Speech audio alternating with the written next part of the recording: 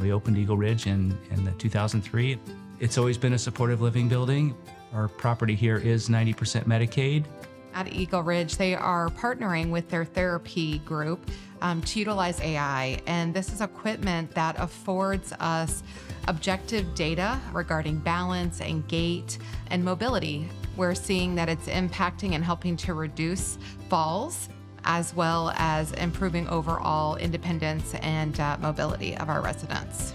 The technology that is being implemented here, it's very simplistic in nature. So the resident can engage and participate in that, but yet it's still very personal. So the AI technology uses the wrists, the shoulders, the knees, the feet. That is how it analyzes movement. We can get an objective result versus when we're doing the testing ourselves. I've enjoyed so much living here in the short time I've been here. You make friends with these people that are trying to help you. That's what I like. Every day that we see Willie, we're working on her transfers, we're working on her balance, we're working on her walking, and she was super excited that she met her goals and that she's been improving. Katie is very patient with me. My measurements were a lot better than they were before, so I know I'm improving. The AI technology will not replace us, allows me to have more hands. So I'm not carrying a stopwatch, so I can be more hands-on with the resident, knowing that the AI technology is going to be doing the measuring and all that stuff for us. It is very difficult to fill our positions due to the nursing shortage that we have. What we need to do is we need to grow new people, new staff, and bring them into our workforce. Not only just Woodbine, but long-term care in general. The challenge is having and finding those staff members that have the passion to take care of another human being with a smile, with grace, and with professionalism. We've had partnerships with many different schools over 20 years.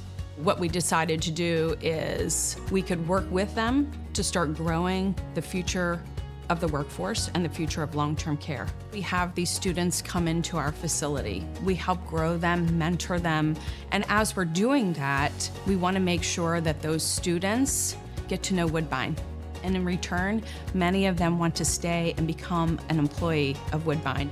We have the mentorship program where we make sure that they feel comfortable in the building, and then we do rotate them throughout the facility. So they are not on just one unit, just so that they have that wide knowledge base, so that way they feel confident in what they're doing every single day. As an educator, we need to provide opportunities for students to come and perform clinicals. And so they come to Woodbine, for example, they're getting a chance to see what is it really gonna be like when I become a nurse. And then it's also an audition for Woodbine to say, oh, we need this person. It is a win-win for both. These healthcare facilities, they tend to hire our students. They already know that they're getting valuable experience. So the students grow a connection with these residents, and the residents have a connection with them as well. I'm one of the success stories from going to the Alexandria High School. I have worked at Woodbine for 29 years. So I think that that program has been very successful in providing licensed nurses to Woodbine. The long-term care basically that we have given in the past is different from what it is today, and it's going to be different in the future. When I think of the future of long-term care, I think of it being a space where people can thrive and age gracefully.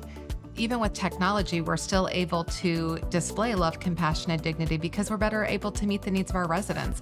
What made me excited is knowing I'm helping to produce competent, compassionate, caring future CNAs and nurses to come in and take care of our valuable residents. I love the people that I work for. I am honestly so blessed to have an amazing staff, and that's what keeps me going every day.